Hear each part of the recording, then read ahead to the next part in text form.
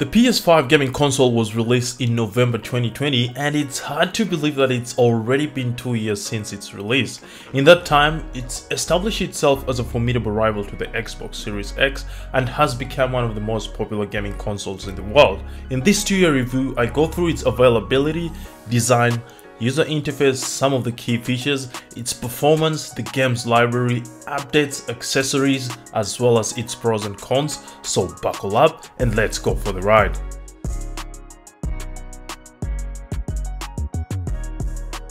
As most of us would have experienced during its initial release, the PlayStation 5 was extremely difficult to find in stock and many retailers sold out within minutes of restocking. This was largely due to scalpers buying huge quantities and reselling at extremely inflated prices, which left many consumers frustrated and unable to purchase the console at its regular retail price. Personally, I had to pay the resale price, but thank goodness it wasn't extremely high at the time and the price was fairly reasonable. Things have somewhat improved since then, and as of last year December, Sony announced it was their biggest month for PS5 sales so far. Something to note though, the price did increase by 50 Australian dollars for those in Australia, with a digital edition console going for 649 Australian dollars, up from its original recommended retail price of 599 Australian dollars, and the disc version going for 799 Australian dollars, up from its original recommended retail price of 750. One of the most striking things about the PlayStation 5 is its design. The consoles have a sleek and futuristic look that is sure to impress, and they come in two variants, the digital edition and disc version. In my opinion, the digital edition is better as most people don't buy the physical discs anymore. The original body of the console is white with black accents and distinctive curved lines, although Sony has since released a variety of faceplate colorways, and I'll be looking to grab myself a few in an upcoming setup makeover. If you'd ask me, the design tends to evoke that feeling of speed and power, and it definitely succeeds in that regard when playing games such as Gran Turismo 7. At the time of release, Sony only had the white and black console, the DualSense controller, a charging dock, headphones, a remote controller, and a camera. Since then, we've had a bunch of controllers released, including the Cosmic Red, God of War Ragnarok, and most recently, the DualSense Edge controller, which gets released to the public on the 26th of January. Make sure you subscribe to the channel and click the notification bell, as I'll be doing an unboxing and first impressions of the DualSense Edge controller.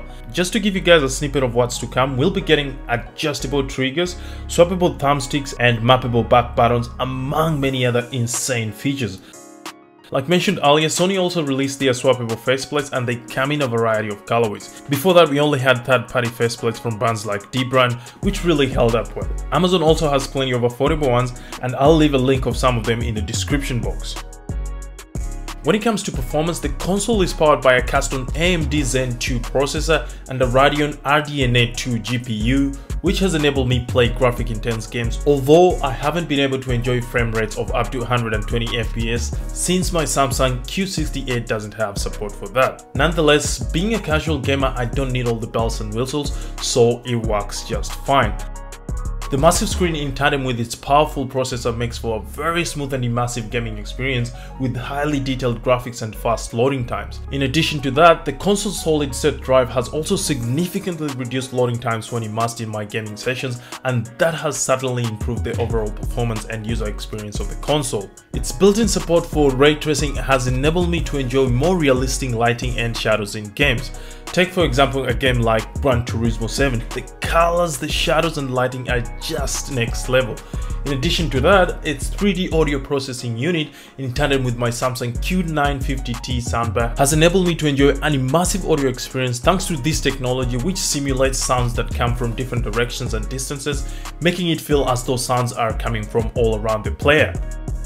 And it gets even more interesting. With games becoming more graphic intense and needing more processing power, the consoles can heat up and make lots of noises without a proper cooling system. The PlayStation 5's cooling system uses a custom designed high-speed fan that can spin up to 7,500 rotations per minute, which has ensured my console stays cool when I'm deep in my campaigns, thus ensuring a smooth gaming experience. When it comes to the controller performance, the DualSense controller has held up so well, and with features like the haptic feedback, I've been able to immerse myself in gameplay thanks to the different tactile sensations. The most satisfying the vibrations that come after a poster on NBA 2K23. Moving along, its adaptive triggers have also come in clutch when simulating different levels of resistance depending on the in-game action. I can only imagine how next level the DualSense Edge controller will be with all those extra features. Make sure you sub to the channel so that you don't miss out the hands-on review.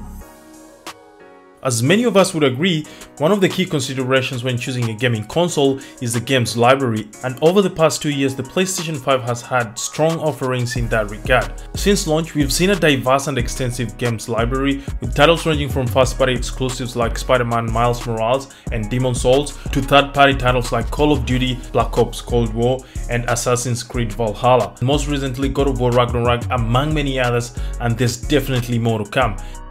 Many of the PlayStation 5 launch titles such as Demon's Souls and Spider-Man Miles Morales were built from the ground up to take advantage of the console's powerful hardware, resulting in stunning graphics and smooth performance.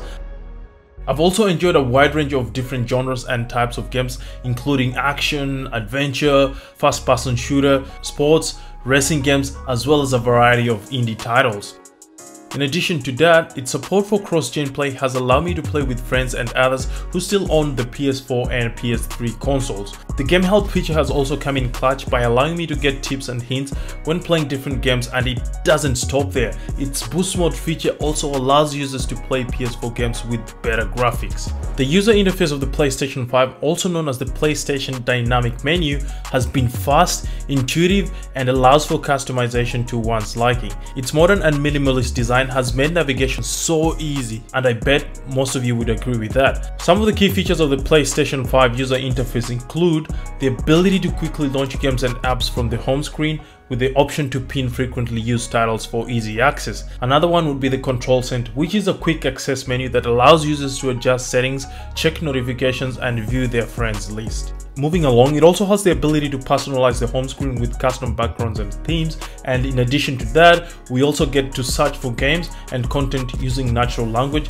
making it easier to find what you're looking for, just to name but a few. Another special feature we've got on the user interface is the Activities menu, which allows players to jump directly into specific missions, challenges, or objectives within a game. This has allowed for a more seamless experience for any player. Moving on to the PlayStation Plus, over here we've seen the merging of the PlayStation Plus and PS Now into 3 tiers, starting with the Essential plan, which comes with your downloadable monthly games, cloud storage, and multiplayer access. Next up we have the Extra plan, which is pretty much the same as the Essential plan with an additional 400 PS4 and 5 games. To cap it off, we have the Premium plan, which unlocks PS3 game streaming, time-limited trials, and a host of PS1 and 2 and PSP games. When it comes to update, there hasn't been significant physical changes on both the digital and disc version consoles. As for the accessories, we've seen a bunch of stuff get released, from controllers to third-party accessories, you name it. The most anticipated at this point in time being the DualSense Edge controller, which comes out towards the end of this month. After almost 2 years of use, here are a few pros and cons. First and foremost, its impressive performance is one of the key standouts thanks to its powerful hardware that can run games at high resolutions and frame rates, which makes for a smooth, immersive gaming experience. Another aspect would be the haptic feedback we've been getting from the DualSense controller, which allows it to simulate a wide range of tactile sensations and adds an extra layer of immersion into gameplay. This is going to get even better with the DualSense Edge controller thanks to those extra features like adjustable triggers, swappable thumbsticks, and mappable back buttons, among many others.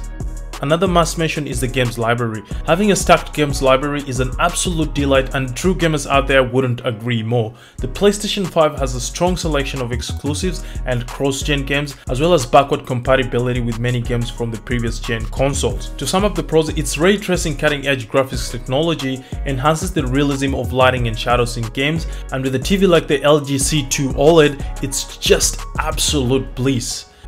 Moving away from the silver lining, the PS5 also has its cons. First and foremost is the price. The PlayStation 5 is one of the more expensive gaming consoles on the market, which may be a deterrent for some consumers, and not too long ago the prices were bumped up, with the digital edition console going for 649 Australian dollars, up from its original RRP of 599, and the disc version going for 799, up from its original price point of 750. Size is also another factor, and the PlayStation 5 console is quite large, which may be an issue for those with limited space in their homes or if you want to travel with it. Rumors of the PlayStation PlayStation 5 Slim have been circulating, but Sony hasn't confirmed anything yet. Just like in the PlayStation 4, a slimmer version would be a welcome addition for most PlayStation enthusiasts. Another issue would be the limited storage, as the console comes with an SSD that has relatively limited storage compared to some of the other gaming platforms. This may be an issue for those who have a large library of games or who plan to download a lot of content. The good thing is you can store games on an external SSD and plug it into your console,